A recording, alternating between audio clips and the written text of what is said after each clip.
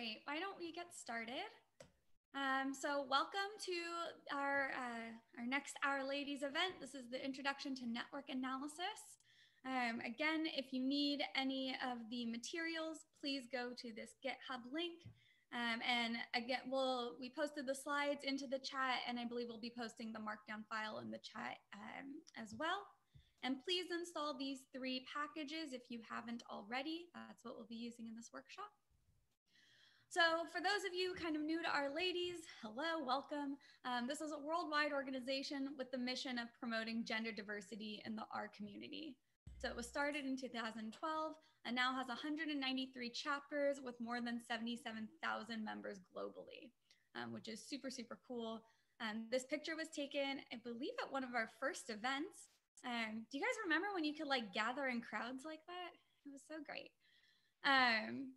Yeah, if you want to learn more about Our Ladies, you can check it out at ourladies.org. So the St. Louis chapter was started in 2017 by Janine Harris and Chelsea West. We had several meetups kind of in those academic years, and they've kind of been growing, which has been really fun to be a part of. For this season, there are 4 co-organizers. So Janine Harris is one of them at WashU. She is on this call, so that's fun. Mary Painter at UMSL, who is also on this call. My name is Shelly, hello. And Crystal Lewis from UMSL, who I don't believe is able to make it tonight. So previously this fall, we talked about kind of cleaning up messy data. We talked about visualizing data with ggplot. Today we're talking about network analyses. And in December, our talk will be on an introduction to Shiny, making Shiny apps. Which is really, really cool. We kind of organized this through Meetup. So I think most of you signed up for this through the Meetup link. So be sure to check that out. We also have a Twitter account you can follow if you'd like. Again, we'll be recording this. So feel free to turn off your cameras if you don't want to be recorded. And you can use the chat to ask questions to like directly to a person or just in general if you're getting lost.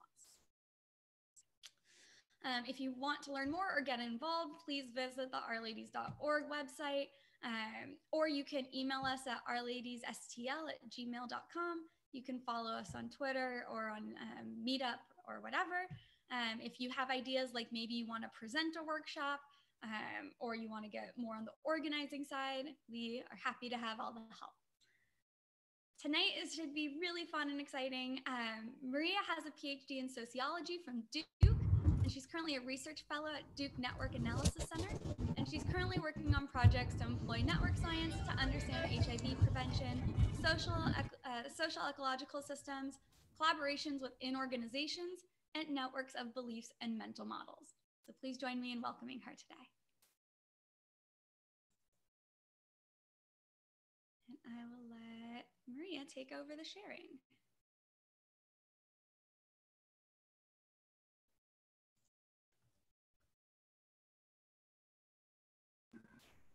All right, are you able to see my screen? Okay, perfect. So thank you so much for such warm introduction. I'm very happy to be here. Feel very privileged to share with you some tools for network analysis. So the first thing we are going to do before we start is make sure you have installed the following packages that we have, and also make sure that you have downloaded the materials that we are going to be working on. So to do that, you would go to the GitHub page. I think we have that one in the chat. No, I'm going to try to see how I can. Okay. So if you follow that link, it will take you to this page. And the easiest way, I think, to download the materials would be to go to this part of the page that is the red and the green button code. So click on there and download zip. I think that would be the easiest way. And so what will happen is you get the materials in a zip file. You can open it in your downloads folder. And so when you open it in the downloads folder, you are going to see there all of the materials.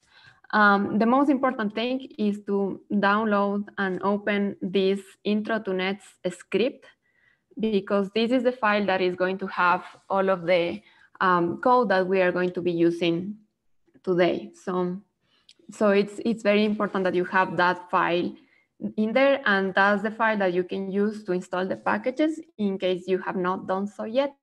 So please do that. Now, in the GitHub page, in the downloads folder, make sure that the file that you open is this one, that is a script, that is called the script, not the slides one. They are going to look very similar, but the one that you want to use is the script one.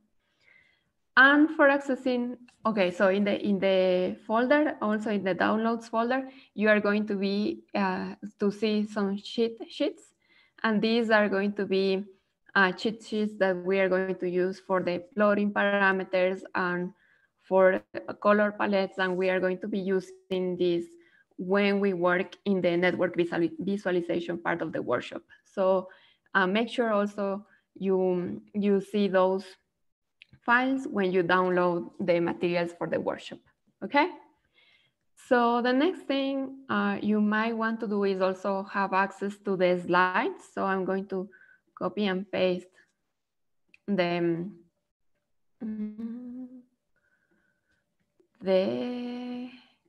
link to the slides in case you want to follow them. So here it is in the chat, all right? So those are the things that we want to make sure we have taken care of before we start the workshop. Okay. So this workshop is going to be divided in several sections, and after each of the sections, we are going to have some hands-on activities, and I will also be answering questions. So feel free to make put your questions in the chat in the meantime, but I'll be addressing the questions every time that we have a break or a transition to an activity. Okay.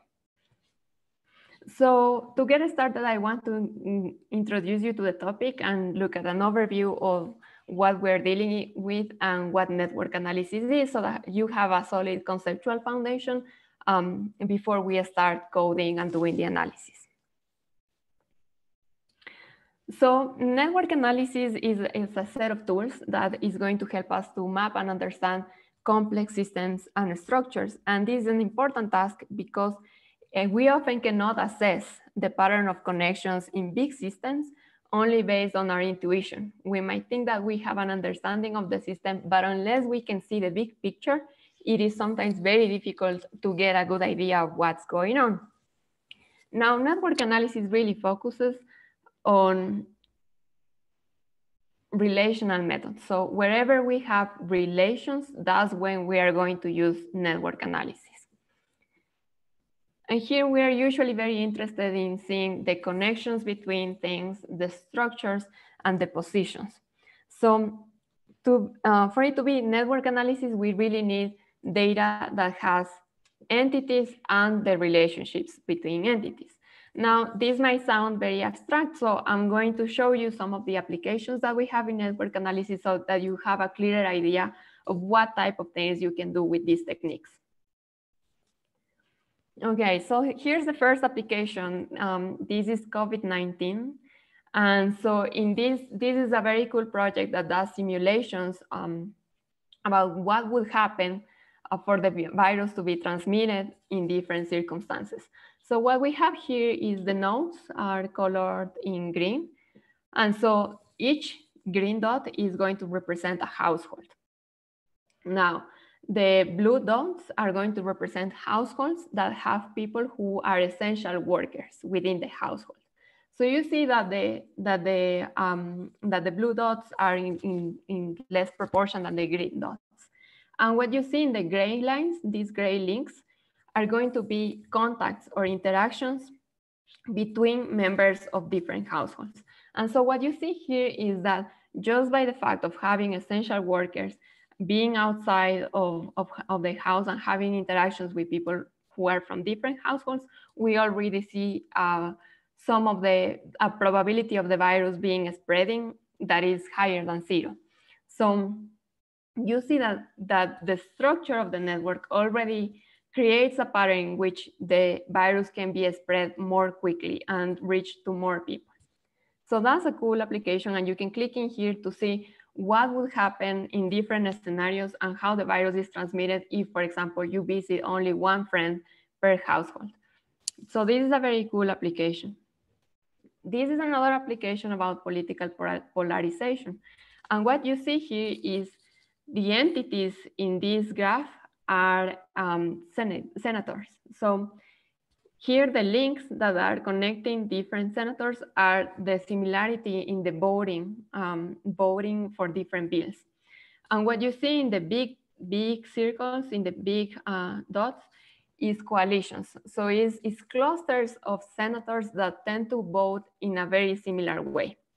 And what the graph is showing is that over time, the coalitions become bigger and they become more polarized, bringing more people to the coalitions so that you get a much more polarized picture of Senate voting. So this is another very cool application. Here the entities are the senators and the links are based on voting similarity. Here we have another application. This is based on the connectome and is based on the relationships between different regions on the brain and their functional connections. And this is a very important topic because it has been discovered that for certain brain malfunctions, they are really related to some important part of the network losing its connections with other parts of the network. So it really has, network analysis really has many cool applications. Another cool application is the food web. So here what we have is that the circles, every node is going to be given by an ingredient, and the connections between ingredients are going to be given by sharing the number of flavor compounds that they share. So here you see that different cultures have different sets of ingredients and sets of flavor combinations. So this has been used to create, not only to understand cultural differences in the way we eat, but also to come up with new ideas of recipes that could work based on this pattern of relationships and the flavor compounds that different ingredients share. So you see that really network analysis has very varied applications. It's everywhere. Everywhere where you have entities connected by relations, you will see that network analysis can be appropriate and can shed light on important things and give you important ideas that you can work with for different goals. Okay, so in today's workshop, we are going to be working with a couple of data sets, and we are going to be looking at the relationships between entities. We are going to be looking at the pattern of relationships as a whole, and we are going to also be identifying clear and key people that are in the network, like key players. And we are also going to be identifying subgroups in the network. So this is what we are going to be doing today. So now, if you can go, please go to RStudio and open the file, the script file in R Markdown. So we are going to get started with a little bit of coding to introduce you to the basic concepts. What we're going to do is just run the first lines of the code. These packages, what we are going to do with them is this package is going to give us the data set. And this package, iGraph, is one of the most widely used packages for network analysis. There are other ones, but this is the one that we are going to be using.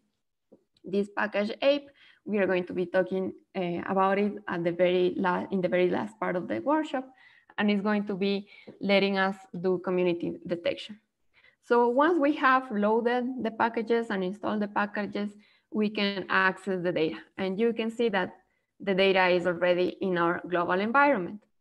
The next thing we are going to do is just some graphics setup, and we are just going to do create the margins. And MC, can I interrupt for just a second? We can see your slides, but not your code right now. Okay. Thank you for letting me know. Sure. Okay, are you able to see my slides? I say, Michael? I can see it, yes. Okay. So going back to the very beginning, we start by loading the packages. So this is the first 15 lines of the code. We load the data and we see that it's now in our global environment. And the next thing we're going to do is just do a quick setup. The reason we want to do this setup is these are the default margins for the plots to show. So we are going to have the default margins already saved as an object. And we are going to have also an object that has null margins. And we are going to do this because networks tend to occupy a bigger space in the plots frame. So if you want to look at your network and have a better visualization, it's better to use no margins, because usually you have so many nodes and so many links between the entities that it's hard to see them. So you really want to have margins that are at 0 for the network plots. But also when you are working with other types of plots that you usually do in R, you also want to have the default margins so that they are not cut. You can see the whole picture. Okay, so now we are going to set our plots screen to the no margins settings, and we are going to construct the plot.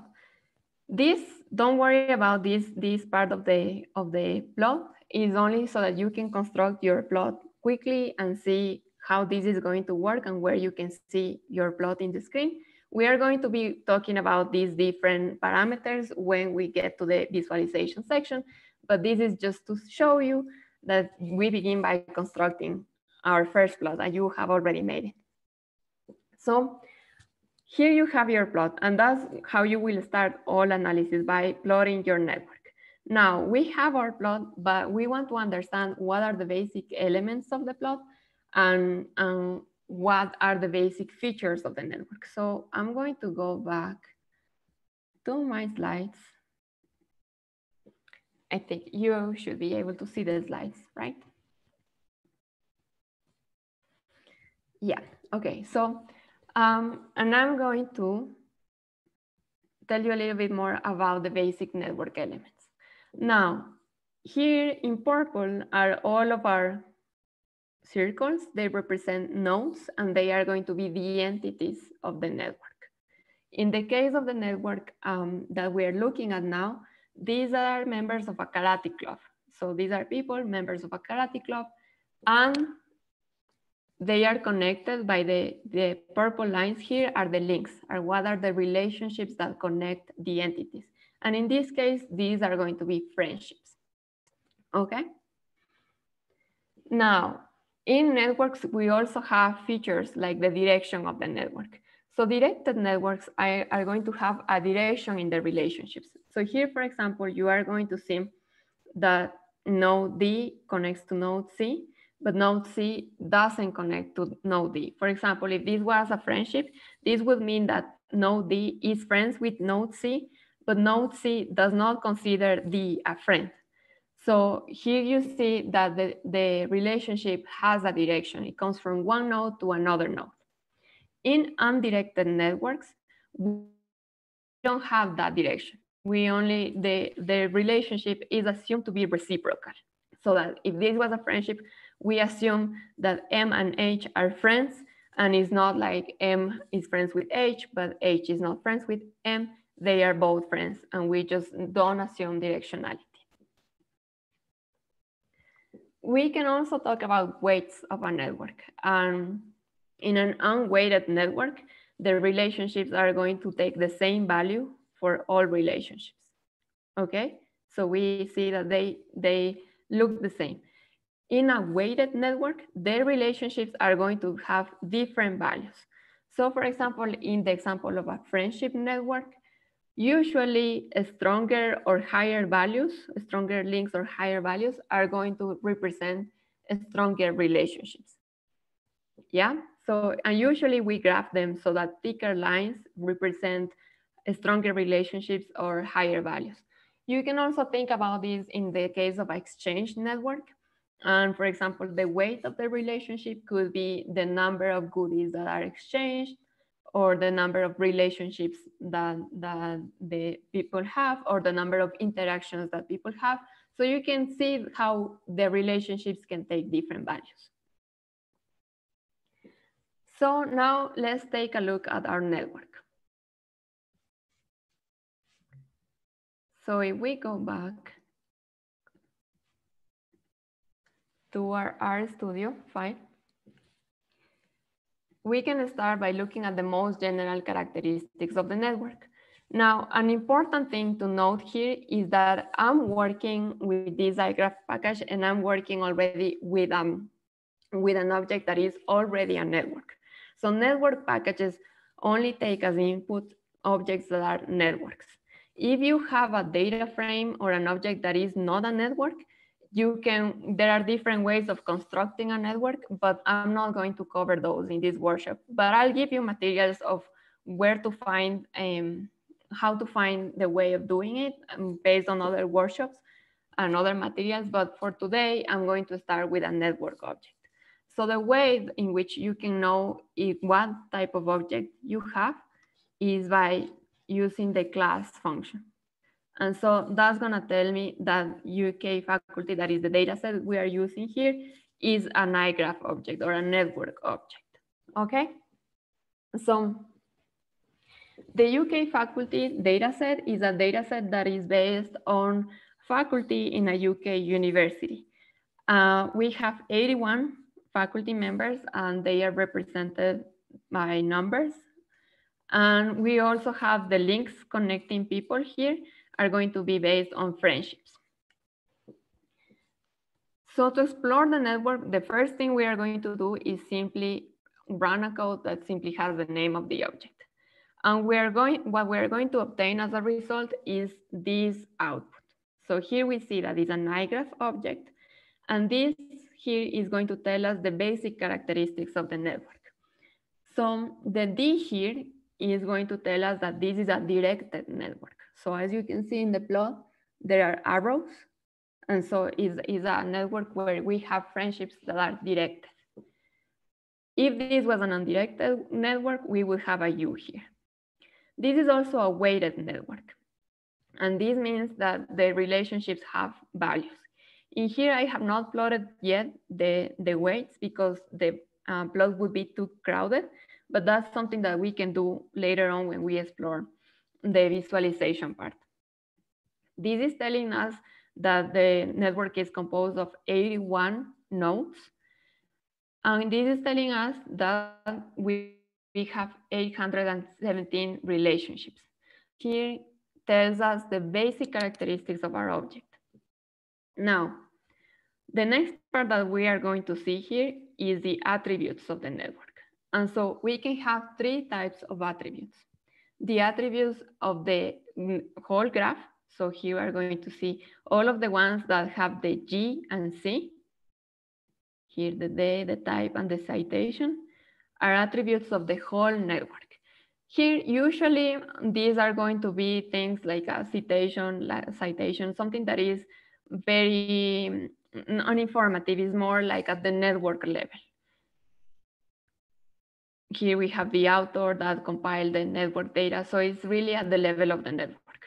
Now, when we see these VN attributes, those are going to be attributes of the vertices or nodes. So nodes, vertices, those terms are interchangeable. And so here we see that group is one of the attributes of the vertices. We are going to explore it in a little bit more of detail later on. And all of the attributes that have the E in there, it means that these are attributes of the edges or ties. So here, edges, ties, or links are going to be terms that are used interchangeably. So here we see that weight, as we talked about, so here we have the weight. Weight is an attribute of the edges. And what we're going to see next is a list of all of the edges that we have in the network. So that's our first exploration of the network. The very first thing that we are going to be doing. The next thing that we can figure out about the network is whether the graph has multiple edges per pair of nodes and whether the graph has any loops. Graph and network here, I'm using the terms interchangeably too. Loops are going to be connections between the same node. So if 48, let's say, is connected, thinks that it's friends with itself, or himself, herself, then we would see a loop here.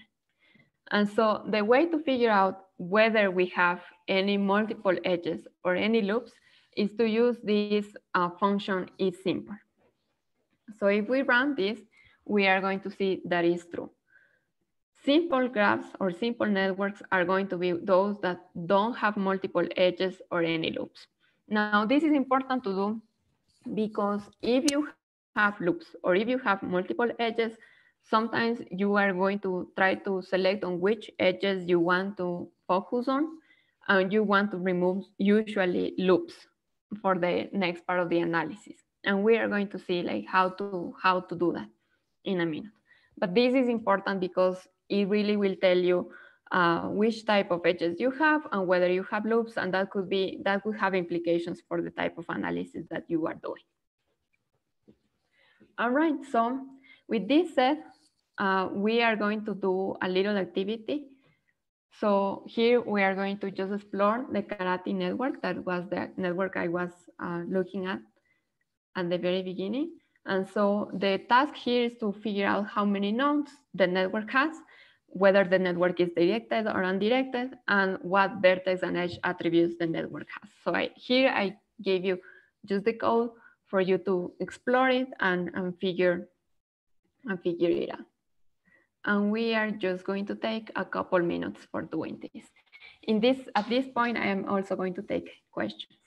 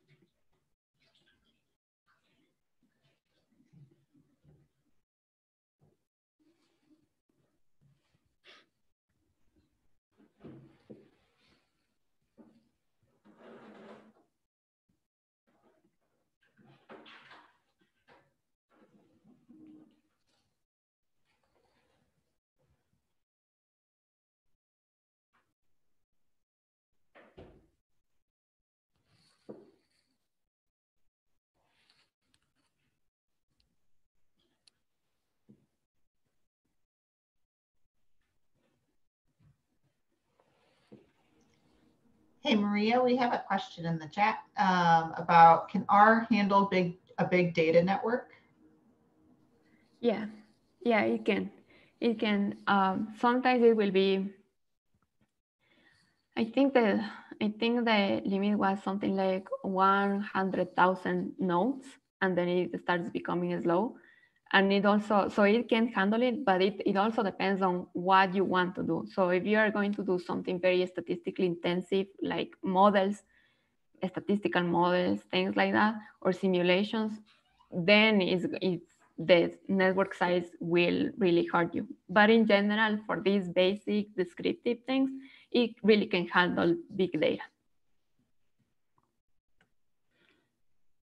Okay, so another question that I think I saw in the chat was whether here, when we see list of 10, whether 10 is a representation of the attributes.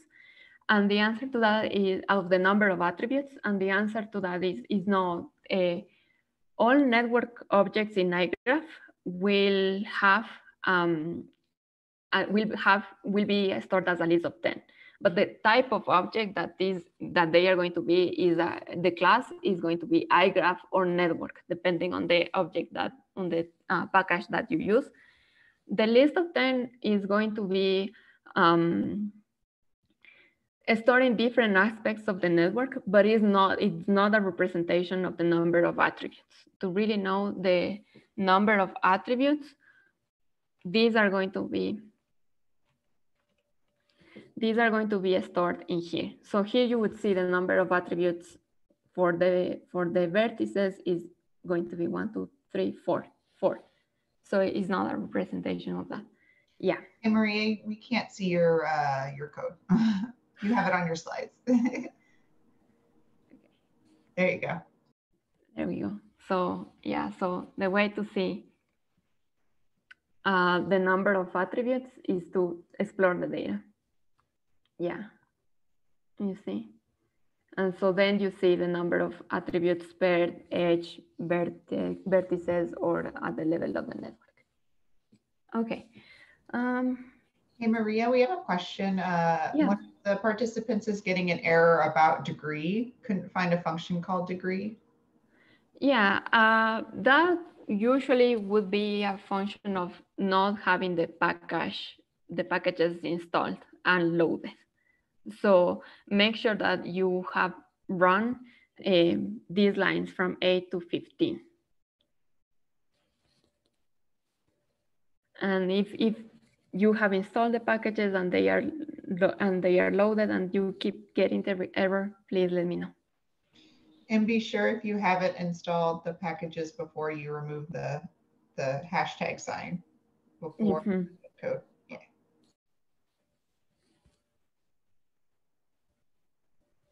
Yeah. Okay, so let's see. Okay. So here we see the solutions. We see this karate club network. We see that it's undirected, weighted. It has 34 nodes, 78 edges, and we have like all of the attributes. So we are going to be exploring them in more detail in the next session. And we see that it's a simple network. So we can take a closer inspection. And to do this, we are going to go back to our studio code. So taking a closer look, the first thing that we can do is take a look at the attributes of the network. And here we are going to be exploring the 3 types of attributes that we have at the network level, the vertex level, so vertices, and at the edge level. So if we look at the graph attributes or attributes of the network, here we have the authors, the citation, the date of creation, and the type. I'm not really sure what this type means, but it's certainly, if you look into the documentation of the network, I'm sure it will tell you what it means, but for our purposes, it's not really relevant.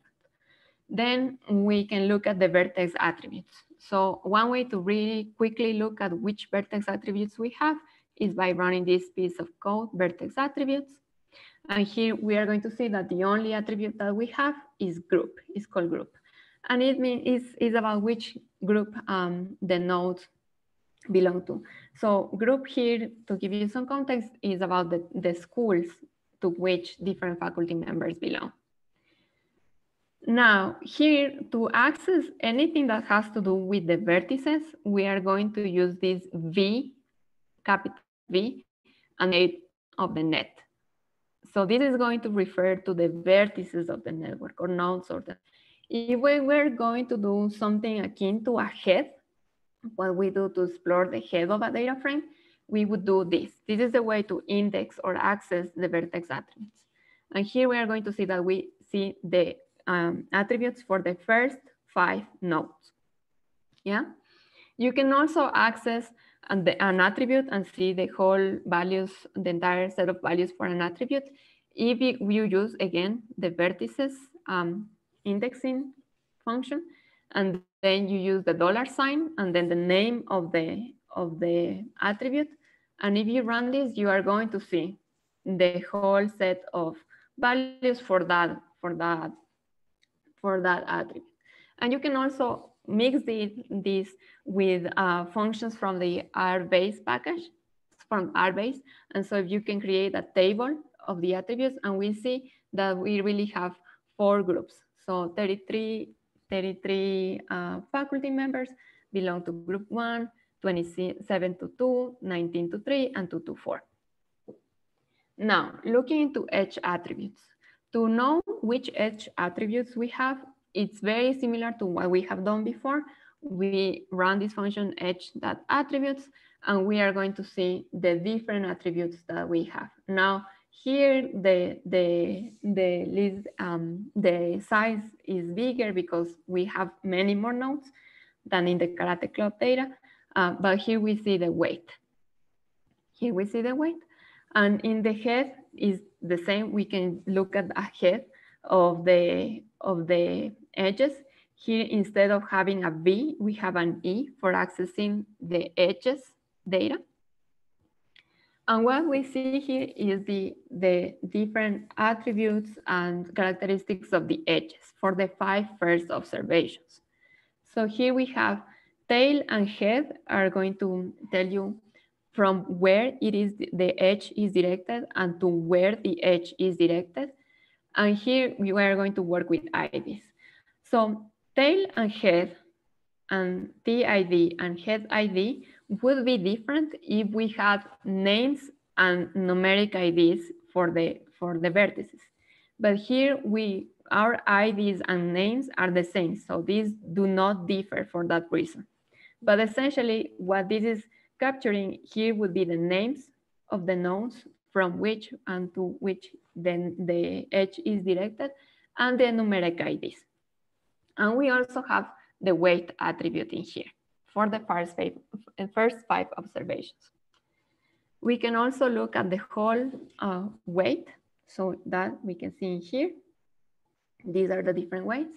We can also combine this with R-base and get a summary of the different weights. So the maximum weight is 16. Again, this is the strength of the relationship between faculty members. And we can also construct a histogram of the different weights and seeing that most people really, the weights are very little, but for some people, the strength of the relationship is a very strong relationship. We can also explore different specific elements of the vertices of the network. So if we want to look vertices, this command, so the V and the name of the network is going to give us the whole set of vertices. And we can also look at specific vertices. So for example, let's pretend that we want to know which faculty members are connected to node 1, to faculty member 1. So here we can use the function neighbors, and that's going to give us the set of nodes that are connected to node 1. This function you can have in the mode parameter, you can have different values that are going to give you different types of ties. So because this is a directed network, you can look at the outgoing ties. So the ties that stem from node 1 towards other nodes. You can get the incoming ties that are going to be ties that come from other nodes to node 1. And you can do a combination of all ties that are, and this is going to include ties that stem from node 1 to other vertices and ties that go from other vertices to node 1. So this is a good way to get the specific connections of a specific node. You can also use this to filter and look at which nodes have more than one connection, more than different numbers of connections and different kinds of, which nodes meet different kinds of conditions. So here this function degree is going to give you the number of connections for the different nodes in the network. And so we can combine this with the indexing of V and the name of the network to tell us, okay, what are the nodes that have less than 10 connections? And if we run this, we are going to see this is the set of nodes that have less than 10 connections. So this is a good way to explore your data and to get access to the different elements. Now, when it comes to edges, we can also get a very specific elements. We can explore whether a given edge exists. So for example, in this case, we want to figure out whether there is an edge, a tie between the nodes 1 and 2. And so this is the code that is going to allow us to do this. So if we run this, we are going to see a 0. And in weighted networks, we see the weight of the type. So 0 means there is not a relationship between these two nodes. And in unweighted networks, we are going to see a true or a false, depending on whether there is a connection or not. Now, we can also see, for example, in the case where there exists a connection, if we run this piece of code, we are going to see the weight that edge takes. But keep in mind that in directed networks, the place in which you put the node names here or the node IDs here is going to give you different results for from and to. So if you want the edge that goes from node 1 to node 44, you want to start with node 1 and then put node 44. But if you want the edge that goes from 44 to 1, then you want to put node 44 first. And we can see that it's a different type that has weight 6. You can also look at edges between specific nodes. So this is very similar. If you put here the signs and the 2 lines, this is another way to get at which are the edges between the specific nodes. Now, if we do this with these 2 symbols in here, this is going to give us which edges are between these 2 nodes, regardless of the direction. So you see that is a different way to get at the same type of information, but we can disregard the direction. Now you can also use this utilizing the direction of the edge.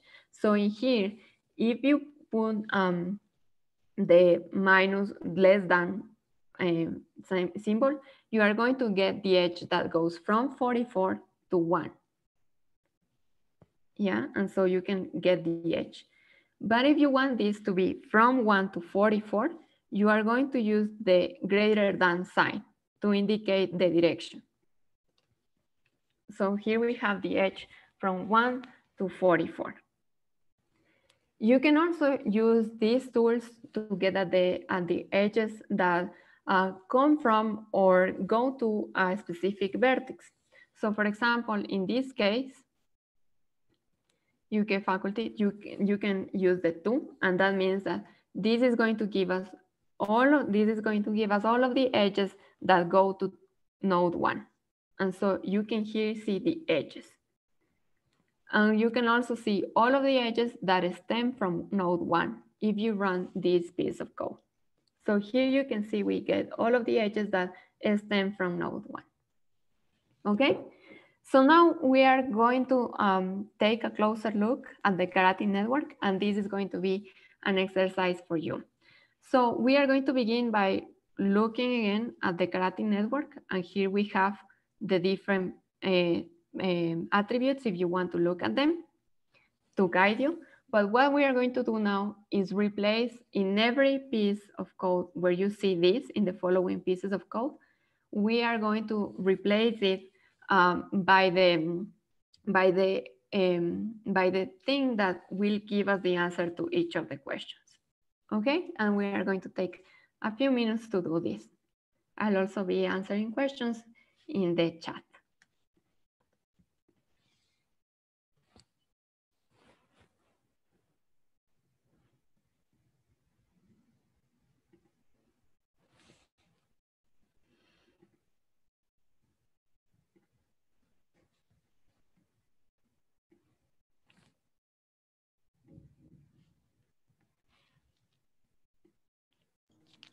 Hey, Maria, we have a question. It is, what is a faction?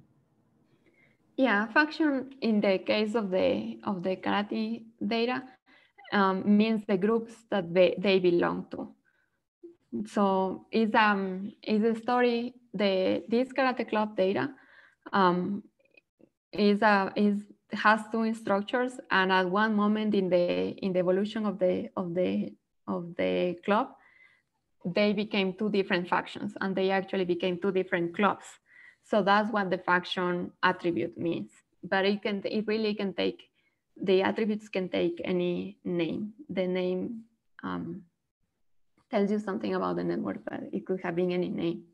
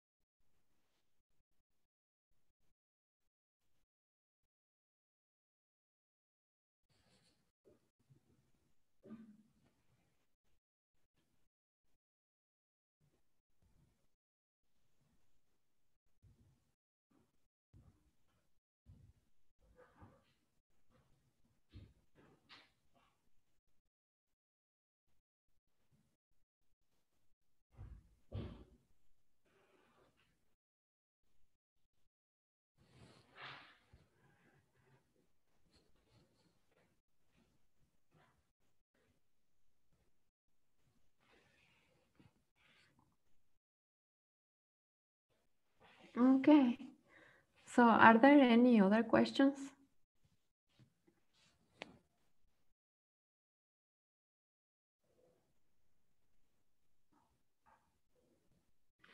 Okay, I'll keep moving forward, and if there are any questions, please feel free to put them in the chat. You should be able to see my screen, right? Yes. Okay, so here are some solutions to the exercises. I'm not going to go through those in detail, but I just know that you have them in the slides in case that you want to check your work, so you can just look at the slides. One thing to note here based on the question 2 is that the attributes of the vertices can be really anything. So sometimes in the 2 examples that I have put forth here, these have been groups or factions, but these can really be anything. So for example, in some networks, the attributes of the vertices can be their gender or their age or the level of education or some other feature of the vertices. It can be any feature of the different vertices. And same with the edges. So this right now has been the attribute per excellence is weight, and weight usually means something about the value of the relationship. So whether the strength of the relationship, whether the relationship is strong or not, but it can be also the type of relationship, any feature that is inherent to the relationship. Okay, so let's go into network visualization, and this should be very cool. So network visualization, how this works is this usually works via algorithms. So these algorithms, what they try to do is they try to reduce the crossing of the edges, and they try to keep the edge length as constant as possible so that you have a visually appealing product.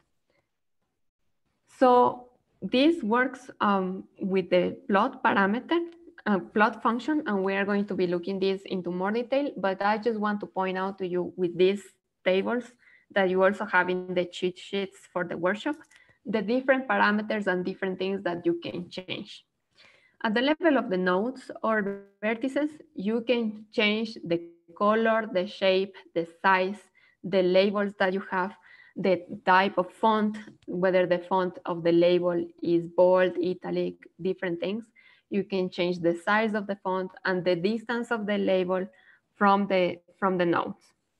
You can also change things about the edges. So you can also change how the links are colored, what type of line you use them to represent, them, the width, oops, oh, the width that you are using, the type of label that you have for the edges, the family, the font, the size. So it's very similar to the nodes parameters. You can also look at the curvature. So sometimes you will see that the tiles will look curved and sometimes no.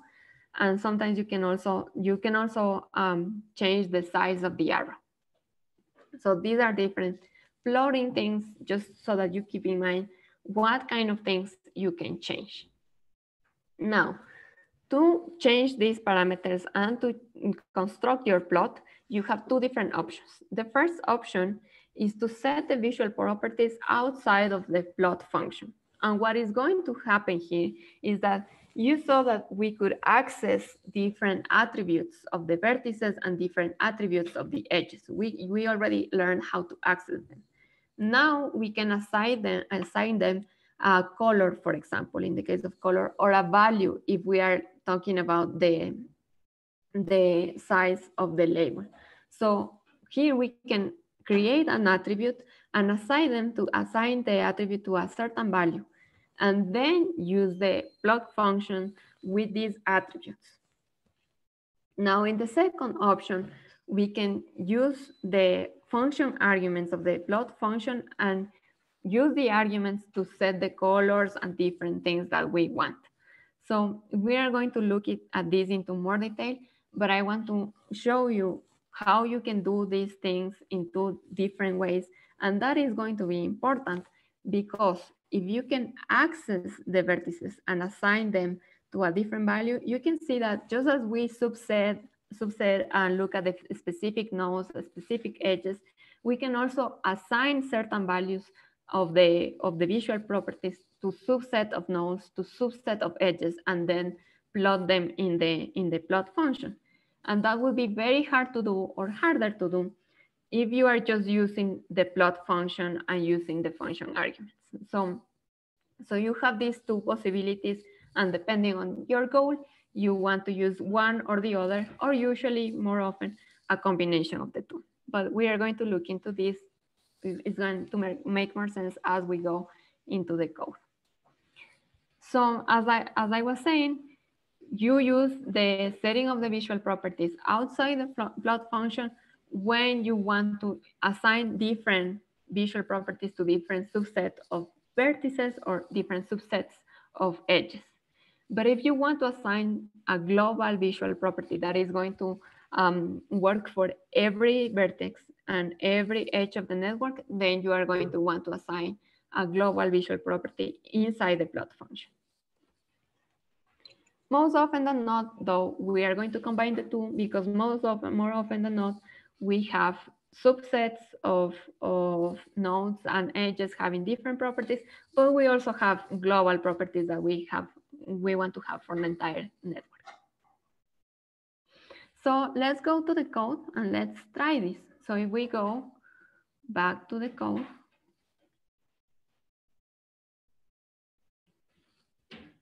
the first thing we're going to do is set the wider margins. And let's say for the UK faculty, the first basic plot that we are going to get is going to look like this. If we don't do anything to the network before we tinker with it, the first type of plot is going to look somewhat like this. And so what we are going to do is first do the first type of settings, so setting the visual properties outside of the plot function. So we want to create an attribute that is called color, and this could be any name of a color. So here I'm using this color because is the color for the art lady's image, but you can put here something like green, blue is going to work the same. So if we run the code, it's going to assign this color as an attribute to the vertices. You can also use the label color and the label, the font, the size of the font, and you can also use properties to the edges. Yeah, So if once you do that, once you have assigned these properties, if you run a plot of the network, you are going to see those properties realized in the plot. Now, the important thing here is that the name of the attribute has to match with the name of the visual property. So if I put here something like v.color, it wouldn't work. It has to match the name of the property. Now, the second way of plotting the network is to assign the properties, the visual properties, directly into the plot function. So here you would start with plot, the name of the network. And here I have assigned different properties depending on the vertex, the label, or the edge. So I'm going to go a little fast on this. We are going to look more into the different ways of, you have the different parameters that you can think here, but let's say I have changed here different properties of the vertices. Here I am changing different properties of the labels, the color, the size of the label, the family, and I'm also changing some of the edge properties. So if I run this piece of code, I'm going to get a plot of the network that has these properties. Okay, so you can use this now to assign different properties to subsets of the network. So here, for example, we had looked into the different groups we have in the network, and we can assign those colors, different colors, to different groups in the network. So here I have done that. I create different colors. I create different labels for the labs. And what I'm going to do is assign the different colors that I have, created to the vertices as a color attribute, different colors as a frame, as a color of the frame for different groups, and different colors for the different labels, because white, black, because different colors, white or black, are going to look better depending on the type of color that I have. So if I do this, now I see that different groups are going to have different colors. You see, so this is a way to subset, to assign different colors to different places of the network, to different groups. So you can also combine both options. So before we had assigned different colors to the different groups, but you can also keep adding inside the plot function different parameters to keep changing your plot. So now we see that the arrows are pretty big, and the labels are in Times New Roman, but we can change that. And the nodes also seem pretty big, so we can keep tuning within the plot function. And we see that we can change now the plot. We can also color specific edges, not just specific nodes. So let's say we are going to assign a color for all of the edges that is going to be the color gray. But let's say that we want only for the edge that goes from 47 to 28, the edges that connect these two nodes, we want to assign them the color of the art ladies. So what we're going to see here is that if we only assign this color to this specific edge, now we plot the network, and we see here, if I zoom in, I'm going to see here that nodes 47 and 28 are now connected with a purple edge. So this is going to be useful if you want to highlight specific edges, specific nodes, specific elements of your plot. So with this, we are going to try this. And so I would like you to play a little bit with the different parameters and create a plot for the karate data.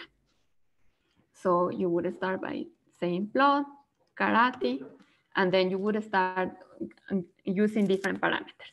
And what I would do is go to the cheat sheets and use the color palette to use the colors that you would like to use, and also the plotting parameters cheat sheet so that you can see which different options you can change and play with this.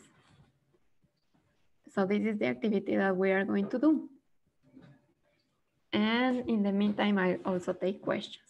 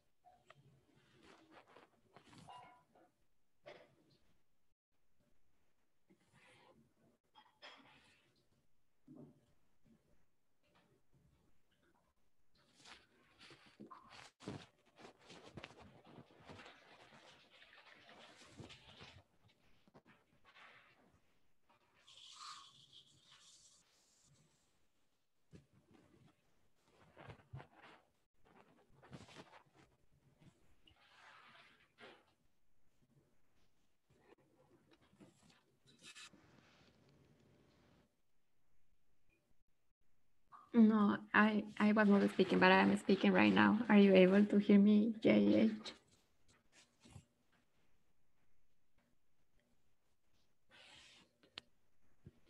A question asks, if I get a different plot visually, do the plot always change every time we run it? Yes, it does. It does change every time you run it, but I can show you a way to keep the layout the same. I can show you that in a minute.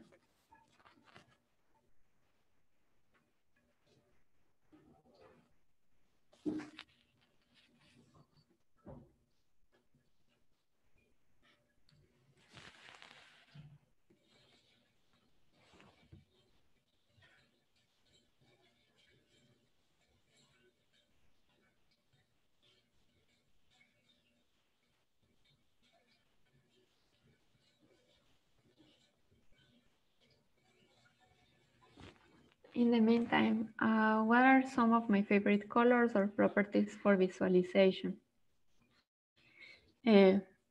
Colors, I always look, I really like the cheat sheet that I sent to you, that it's in the materials. I really like to combine colors from that one, and at the very end, it has like the different palettes that you can use. So usually I try to use the palettes that you have, because usually the palettes have colors, a set of colors that is visually pleasing. And so those are the colors that I try to use. For properties for visualization, it depends on what you want to highlight. If you want to highlight, say, the communities or the subgroups in the network, then color in the nodes is the way to go. If you want to highlight different values of relationships, of the strength of the relationships, then it is better to highlight the weights by assigning different thickness of lines to different weights. if, for example, you want to highlight different types of relationships, so for example, you would say that one subgroup in the network is only family ties, but another subgroup in the network is only friendship ties, you might want to assign different types of lines to those different groups. So it really depends on what it has. The visualization has to highlight what you want to highlight for the argument that you want to make or for the property that you want to explore. So other than that, the algorithms do a pretty good job in making the network visually pleasing by minimizing the crossing of edges and minimizing the differences in the length of the ties. Yeah, so that's what I would say.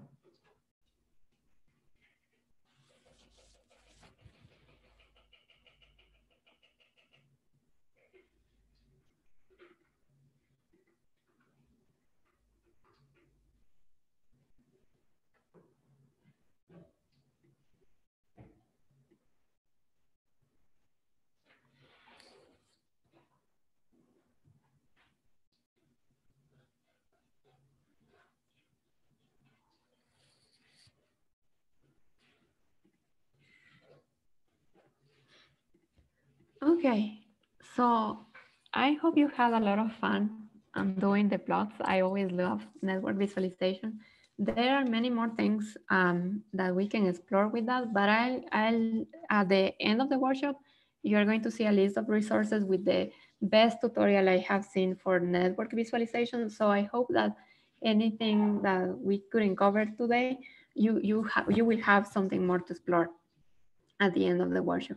Now, quickly before we go into a break, I want to show you before we finish this part of network visualization, I want to show you the way of keeping the layout still. So what will happen is you will see that every time that you run the algorithm, it's going to give you a slightly different results. So the positioning of the network is going to change. But so what you can do is create an object. We are going to call it L. And to that object, we assign the layout that we are going to use. So there are different layouts, and the layouts is going to go, is beyond the scope of this workshop. But again, in the tutorial that I'm going to share with you at the end, they cover this. So if this is something that interests you, you will see it at the end. So, but for now, I'm going to just pick layout nicely. That is the algorithm that I usually use. And we are going to place here the name of the network. So we just assign to this layout to the object L. And so now, if we plot faculty, if we plot the network,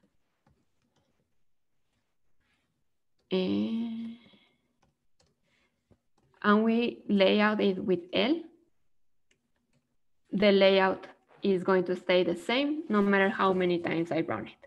And so this is a useful trick if you want to plot networks over time, for example, and keep the same layout to see the changes. That's a good way to keep the layout the same. So with that said, I hope you had a lot of fun plotting the networks, and now I'm going to give us a little break and for 5 minutes to take some time to stretch, you know, take a walk, a quick walk, do something fun. And in the meantime, I'm also going to take questions if there are any.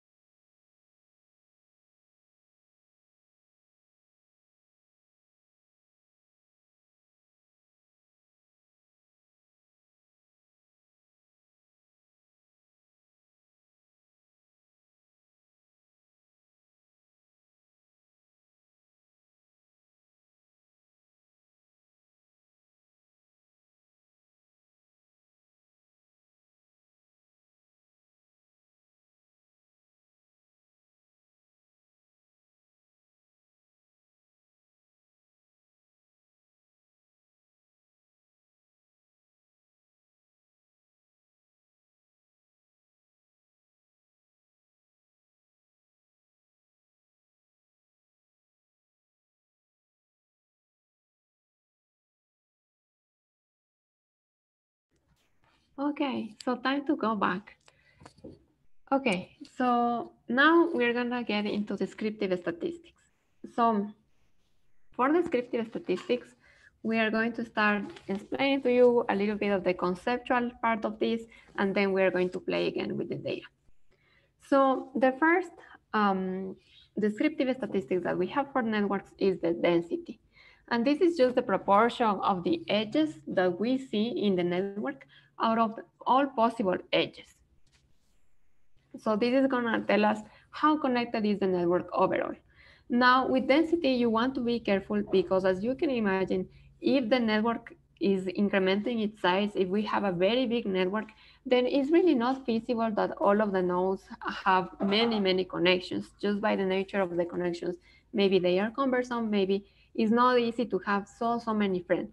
So you want to take density with a little bit of caution because if you have very big networks, the density is going to be very low, not necessarily because the network is not well connected, but just because of the size.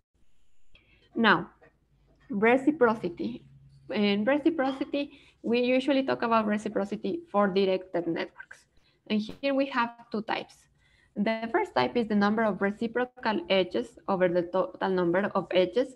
And here a reciprocal edge is an edge in which if a node has a connection with B, B also claims to have a connection with A. So you see that the directionality goes both ways. That's a reciprocal edge. So you can get a first indication if you run it through the number of reciprocal edges over the total number of edges. But you can also get another indication if you take the number of reciprocal edges over the number of dyads with only one unreciprocated edge. So you usually would take the second type if you have a network that is bigger in size, because then the total number of edges is probably less good of an indication of the reciprocity. Reciprocity in general is an indication of the connectivity of the network and the trust and bonding between the individuals or entities that are in the network. You can also take a dyad census. So a dyad census is a census of the types of dyads that you see in the network. A dyad is simply a pair of vertices. So in directed graphs, when the graph is directed, you can have three types of dyads. The first type of dyad is a null dyad. So in this kind of dyad, there will be no edge between the pair of vertices. You can also get an asymmetric dyad in which you have one directed edge, but is not reciprocated. And you also can have a mutual dyad. So here you will have two directed edges. Now, by calculating how many types of, how many edges you have that are asymmetric or mutual or null, you can have an indication of the hierarchical structure. Because if you have many asymmetric ties, it means that there's no reciprocation and many people tend to nominate somebody that is not reciprocating. So that gives you an idea of a hierarchy. Transitivity is also known as the clustering coefficient. And this is the fraction of transitive triplets. So triplets are going to be combinations of three nodes. So here to visualize this is a transitive triplet. It means that when you have an edge from A to B and an edge from B to C, you will also have an edge from A to C. And this is a representation of the property a friend of a friend is a friend. So if you see this transitive triplet, it means that that usually with transitive networks, you will see that you have a more closely knitted network. So the relationships are more bonding here. In an intransitive triplet, if you have an edge from A to B and an edge from B to C, then you don't have an edge from A to C. And so that makes it intransitive. The property a friend of a friend is a friend is not a property that you see in this triplet.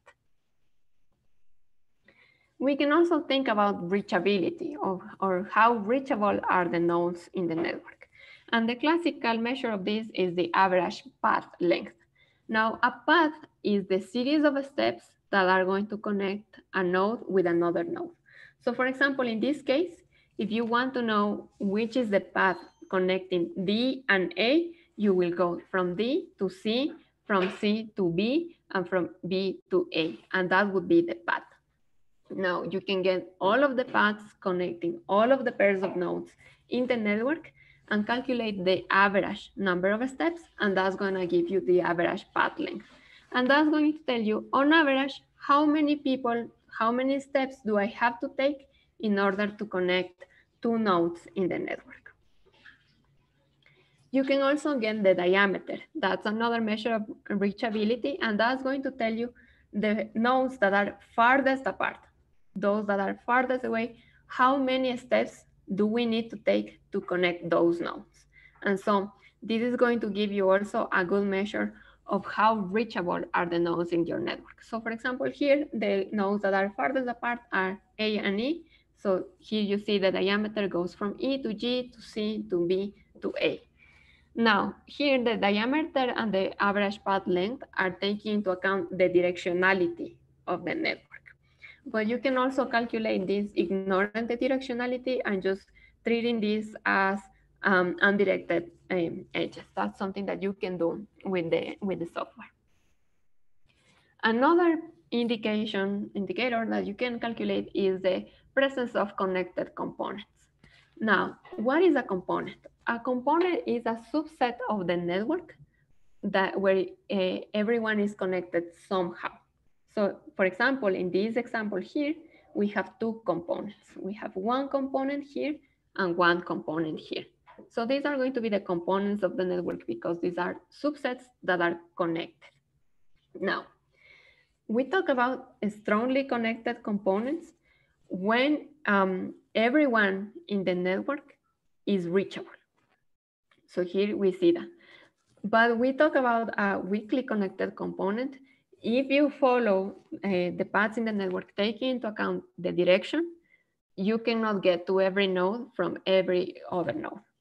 So for example, you cannot get here from B to D because there's no edge from B to C and no edge from C to D. The direction here is taken into account. So you cannot get from B to D, and that makes this component a weakly connected component. We can also talk about articulation points. These articulation points are nodes that, if removed, would break the network into more components. And so these are indicators of the vulnerability of the network. So for example, take node B and node C. If you were to remove node B or node C, so say node B, then you would break the network into one component having nodes D, C, E, and G, and another component with an isolated node of A. Take, for example, if you remove C from the network, then you would also break the network into smaller components. So those are our articulation points. Now, let's go to the code and let's see if we can try this and see what we get. So to do this, we're going to go down to the section of descriptive network statistics. This is in line 367. And so here are the functions that are going to allow us to calculate these different things. So in the case of the UK faculty network, we can get the density, that's 12. And so what this means, the interpretation of this is we have 12.6% of the possible edges realized.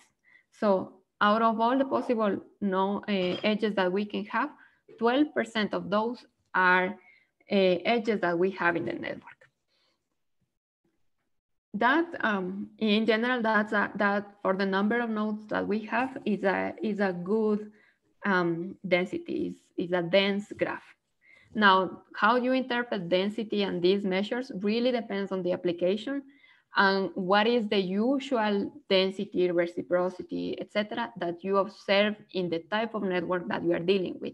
Because you can imagine that if you are dealing with airports or people or proteins or a food web or ingredients, the amount of connections that you will have will differ because the process by which these things are related is different. We can also calculate reciprocity here. Now, the default for reciprocity is to calculate the number of reciprocal edges out of the total possible edges.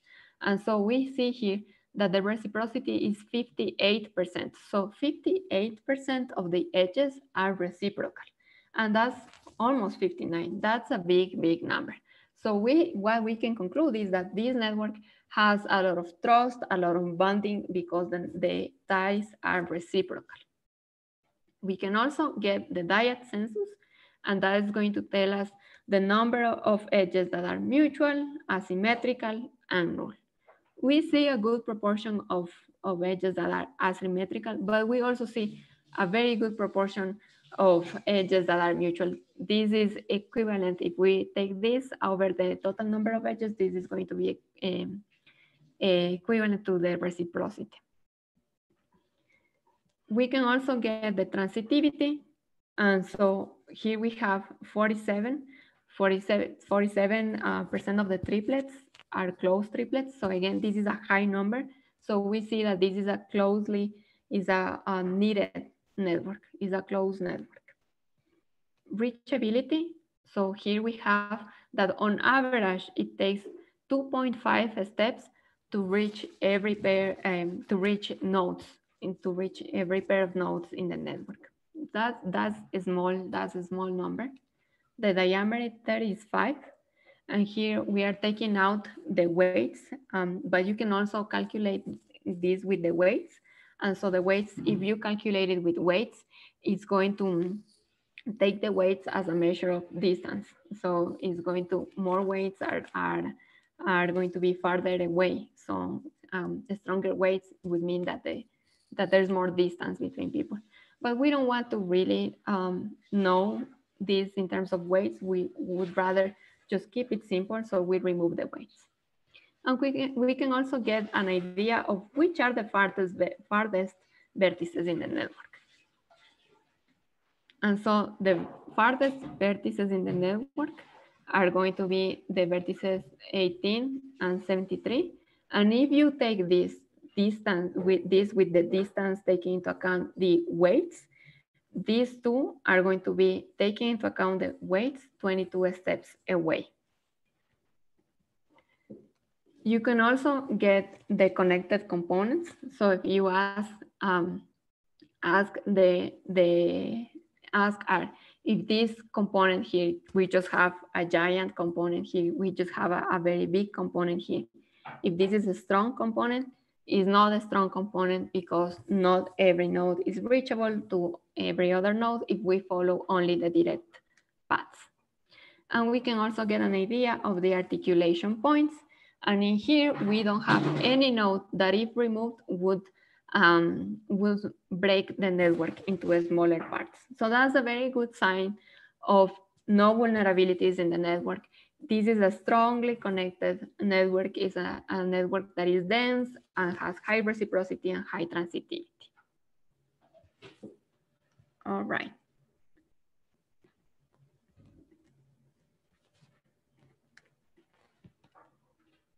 So now I would like you to take a turn and obtain the following descriptive statistics for the karate data. So we have density, transitivity, and I have them here so that you can see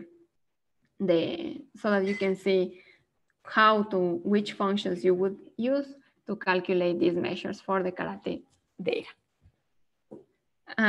So we're going to take 5 minutes to do this, and I'm going to also answer questions in the chat.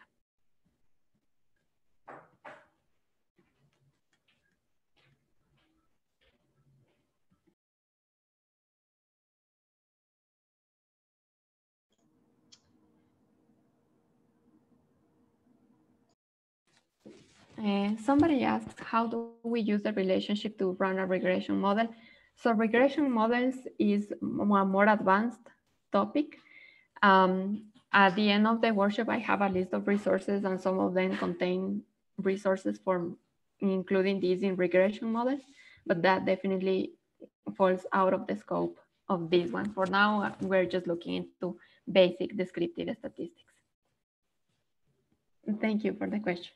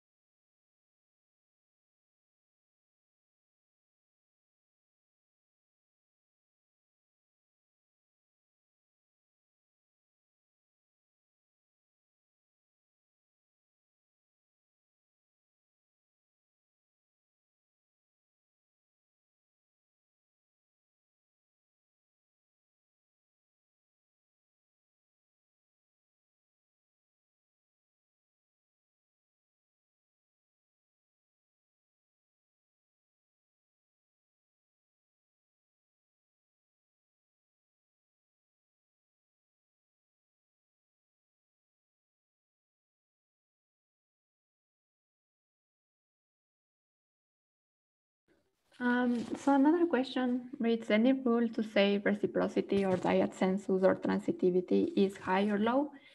Not really. There are no good benchmarks that I know of because it's really dependent on the type of problem that you are working on. If you are working on a friendship network, that is very different than a collaboration network or a network that have entities, a network that has entities that are different from people. So it really, you really want to look into previous studies of networks that have used data that are similar to the one that you are using to know how your statistics compare to those. So that's what I would say. It's really dependent.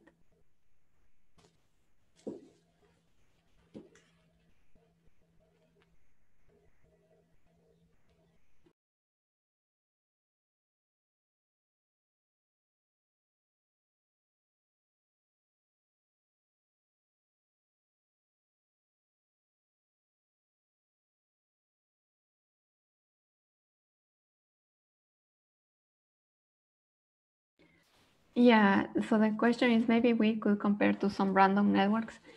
And the answer is yes, you could do that, but sometimes it's difficult to say what is a random network. So there are different definitions of random. So some people use completely at random where the probability of every edge is the same. But in other applications, you see random, but with the same degree distribution. So with the same, like where we keep constant the number of nodes that have this number of edges and so on. And so depending on the problem that we are working on, the definition of what is random and what type of randomness you should calculate is different. So, but that's definitely an approach that you can take.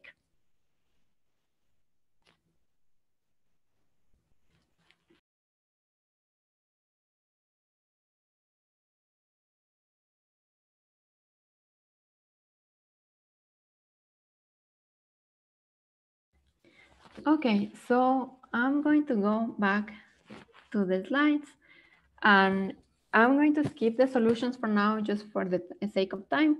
But again, all of the solutions for this are in the slides so you can look at them. Now I want to discuss a little bit centrality and community detection, and these are the last two topics. So yeah, so let's go through this.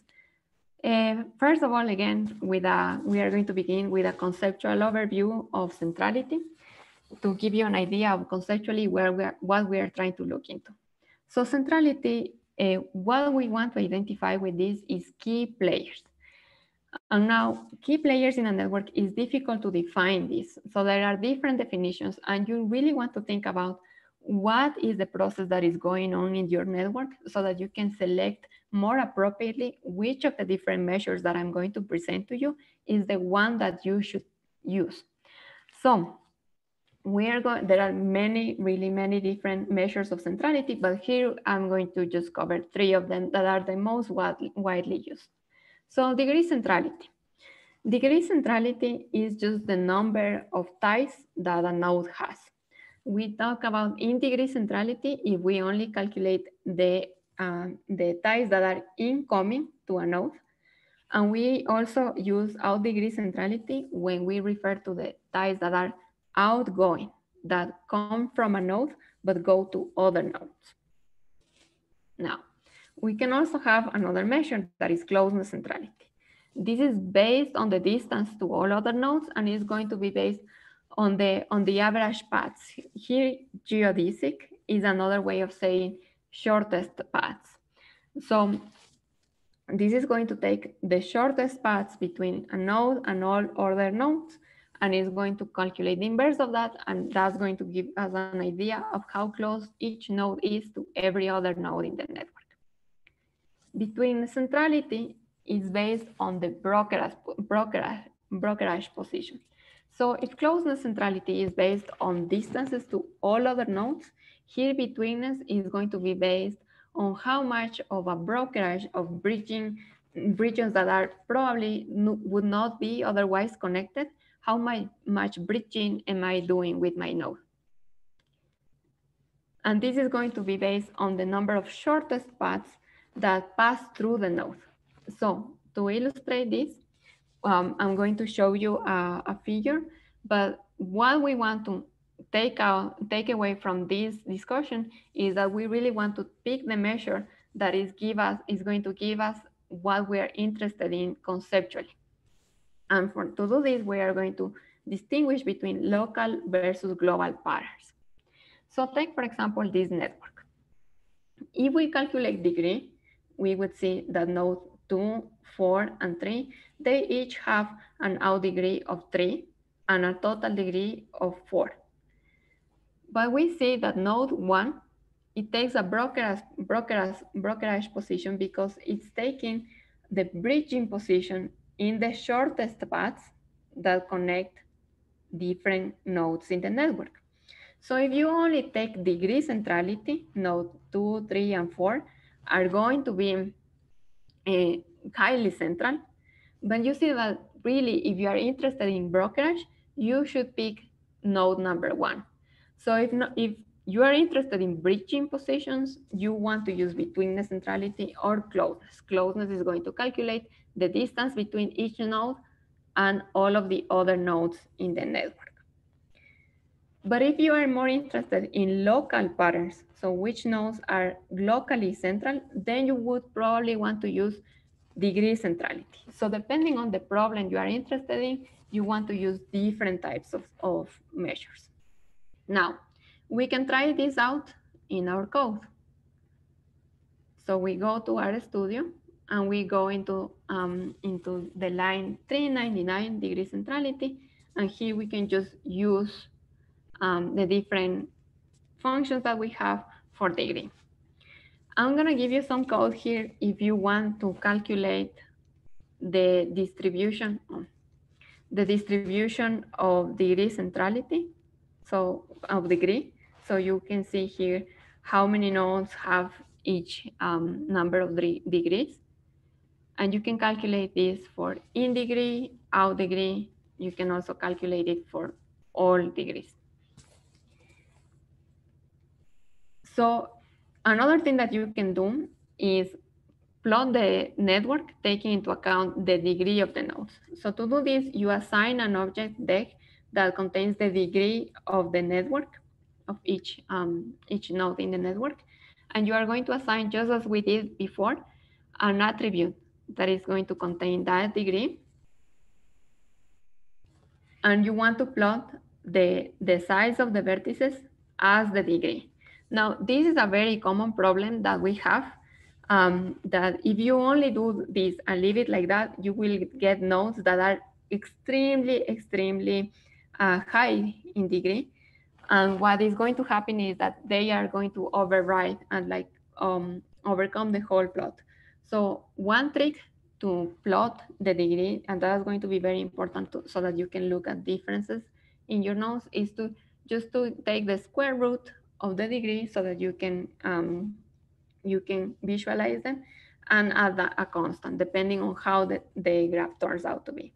And this is going to give you a better picture. Now, you want to still take measures that are numeric so that you can get a good comparison, but for the purposes of plotting this, you can use the square root. We can also arrange the nodes by degree.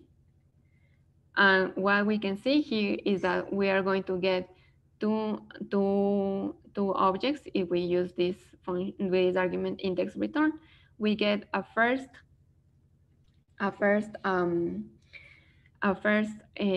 set with the degrees from highest to lowest, and we also get the position. So node 29 is the one that has degrees of 62, and so on. We can also just color the 5 most central nodes, keeping the sizes constant. And I'm going to go a little bit more quickly now because of, for the sake of time, but I want you to know that you have the code to do this in case you want to explore it more deeply. We can also do exactly the same as we did with degree with closeness. So the function to calculate closeness is going to be closeness. We can obtain the centralization of closeness, and this is going to give us this number here. The centralization is going to give us, it ranges from 0 to 1, and is telling us how much of the total centrality in the network is in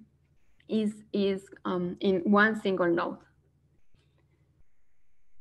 We can also do the same thing where we sort the nodes based on their closeness centrality, and we can also color the 5 most central nodes according to closeness centrality. We can repeat the exact same procedure with betweenness centrality. So we can calculate is the same thing. Centralization is going to give us how much of the centrality is concentrated in one single node. We can sort by betweenness, and we can plot the 5 most central nodes. Now, out of this, we can see that the 5 most central nodes are usually the same, but depending on the type of network and the type of structure, you can see differences depending on the type of centrality measure that you use. And that's going to be important. Now, just for the sake of time, because we have very few minutes, I'm going to skip this exercise, but you have the slides and the code, and you definitely can try this on your own. And we are going to just cover the last topic, that is community detection. So let's get to it. This should be very quick. I also left the solutions here. And for community detection, what we are trying to do here is we want to find cohesive groups, cohesive subgroups within the network. There are many different ways of doing this and different algorithms, but a good way to do it, or a widely used way to do it, is to maximize modularity. So the algorithms that we are going to use are going to try to maximize this quantity called modularity that tell us that there are more intra-community edges than one would expect at random. Again, we run into the problem of what a random network would be in this case, but the general idea, what we are trying to do, is to find groups that have more edges between the nodes of that group than the edges that are from within the group to the outside, between groups. So that's what we are trying to do. Now the algorithms, again, are going to try to use modularity, and what we want to do is use undirected and unweighted data, because otherwise it gets very complicated pretty fast. So most applications use undirected and unweighted data for this. After we use the community detection procedure, we always want to look into the characteristics of the different communities to see if there's something that holds them together. So for example, you can see that different communities have different types of relationships or belong to different departments, to different schools. There has to be some substantive thing that holds them together. So you always want to analyze this, okay? So that you can correctly interpret the communities. And we can just start by converting the network into an undirected graph, so that we can run this with an undirected and unweighted graph. And the algorithm that we are going to use is the algorithm fast greedy. So this is the community detection procedure we are going to run. Something that we want to take into account is that there are different algorithms, but we use fast greedy because we want this to not be computationally expensive. But other algorithms, and depending on how many nodes you have, can take a good amount of time. So you want to be careful with this. The next thing we can see is that if we explore the object we created, we can see that this is a community object. We can see how many communities we have by using the function length. What are the sizes of those communities? So we see we have 19 nodes in one and 6 in the 5th community. And we can also see the final modularity that we obtained. Now, modularity approaches 1, the more cohesive the subgroups are, the more modular they are. And 56 is a good number, usually in the range of 40, 46, depending, again, depends on the application, but usually 40, we tend to understand that the modularity is high. If we use this KC, that is our object of communities, as an argument of the plot, we will get a visualization of the different communities we have found. And we can also use the dendrogram plot. And what this plot is telling us is which nodes were assigned to which partition very quickly. So here you can see how different nodes were assigned to different partitions. Now you can, we already did the visualization, so you can always improve the plot, and I'll leave this for you to explore. But basically what we are doing is, instead of having the maps using the default algorithm, what we are doing is coloring the different communities by with the colors that we decide to use. And so you can do that. And it's not very important, so I'm not going deep into it, but I can give you this possibility so that when you construct your own plots, you can tailor them to what you would like to do. And so with this, we are just going to do the last exercise and conclude the workshop. So because we don't have really, we're out of time, you can do the exercise on your own. And I leave the solution here so that you can see the communities.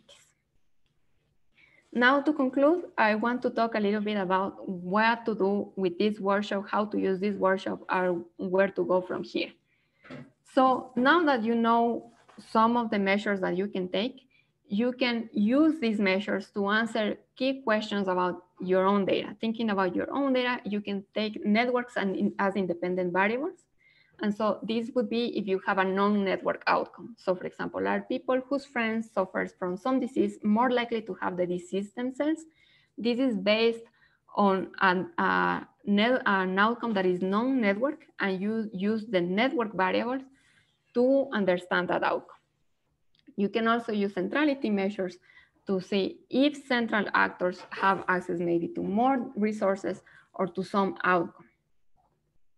You can also use networks as dependent variables. This will be more advanced, but here what you are trying to see is what causes the patterns you see in the network. How did the network come to be? How structurally cohesive is a given network? So you can also think about different mechanisms of action to understand your network and to see which measures you should calculate. So if you think of a connectionist point of view, you see networks as pipes, and the outcome results from what is flowing in the network. So examples of these are the spread of a virus, the sharing of information, things like that. And you can also think about positions. So the outcome results from the positions and the roles that the nodes occupy. So for example, you can see the popularity effects or how centrality affects something. So these are two ways of thinking that I think would be good for you to know, so that you can start thinking about how to use these network analysis ideas and tools. You can also use the network embeddedness, so it's how within the network and know this. So these are just some ideas of how to use the tools that we have explored today. As I said, there are more resources.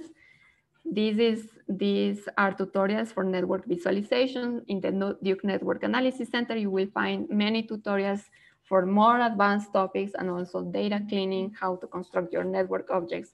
There are really many things that you can explore in there. And these books that are really good for using network analysis with R. And with this, I conclude. I would love to hear about your experience taking this workshop. That will help me improve. So if you have some time and would like to help me, I would really appreciate if you can complete the survey that you can follow, that you can access if you follow the link in the slides. With that, I conclude the workshop and I'll take questions. Thank you.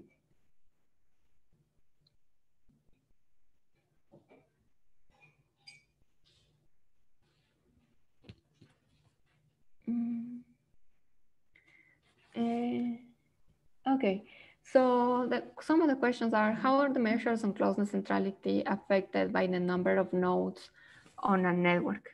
Either are they harder to identify if you have smaller networks? So if you have, maybe they are harder to identify if you have bigger networks, depending on the application. Usually the measure that is most affected by the number of nodes and by which nodes specifically are in the network. So for example, when you have problems where you didn't get all of the nodes in the network, where you couldn't sample really well, is betweenness centrality. That's the one that tends to suffer the most. Closeness centrality, not so much, but betweenness, because it relies on the shortest paths connecting different regions. That's the one that tends to be less reliable if you have problems with your data or depending on the size.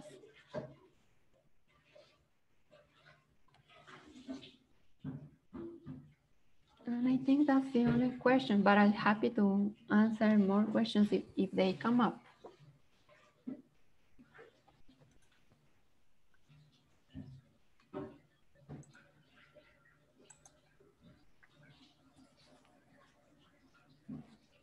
I think you're just getting a lot of thanks in the chat, so I'll echo the thank you of all the participants, and on behalf of the organizers, we really appreciate your time.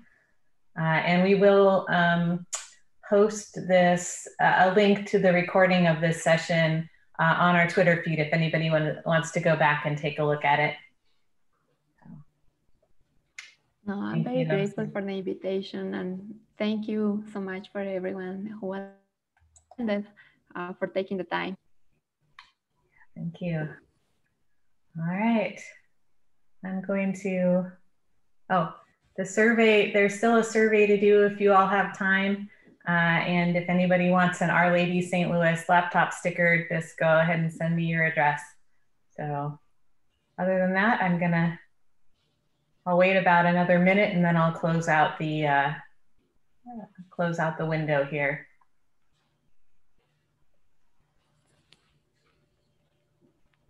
And thank you for sending the link to the survey. That's a good call. Yeah, thanks, Mary. Yeah.